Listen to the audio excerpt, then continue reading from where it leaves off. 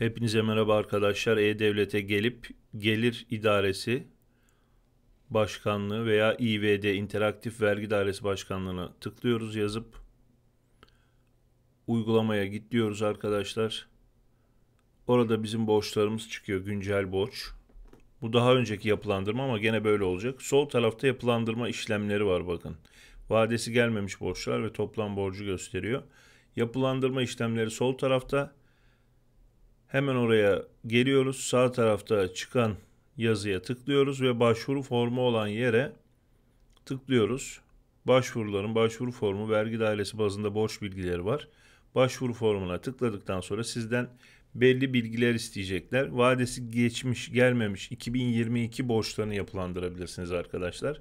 Pazartesi günü devlet onay verdikten sonra bu yapılandırma işlemlerinden yapılabilir. Görmüş olduğunuz gibi vadesi geçmiş borçlar 2020 yılı gösteriyor videoda. 2022'yi siz seçeceksiniz. Ben daha önce 2020'yi yapmıştım. Tekrar bu videoyu üzerine ses okuyarak gerçekleştiriyorum. Başvuru formuna tıklıyorsunuz. Ondan sonra vergileri seçiyorsunuz. Mesela benim toplam borç 1793. Mesela burada plaka için işte araba cezaları, nüfus cezaları vesaire bir sürü şeyler burada çıkıyor zaten. Burada TC kimlik numarası, vergi kimlik numarası, ödeme şekli, ad, soyad, işte ödeme şekli yazıyla ev telefonu, cep telefonu, iş telefonu seçiyorsunuz. İşte 18 taksite kadar ödeyebiliyorsunuz arkadaşlar. Ben o zaman galiba 6 taksit mi, 3 taksit mi ne yapmıştım? Hepsini ödemiştim. İnsanın bazen parası oluyor, bazen olmuyor. O yönde tabii ki de sıkıntıları oluyor. Bu şekilde yapıyorsunuz.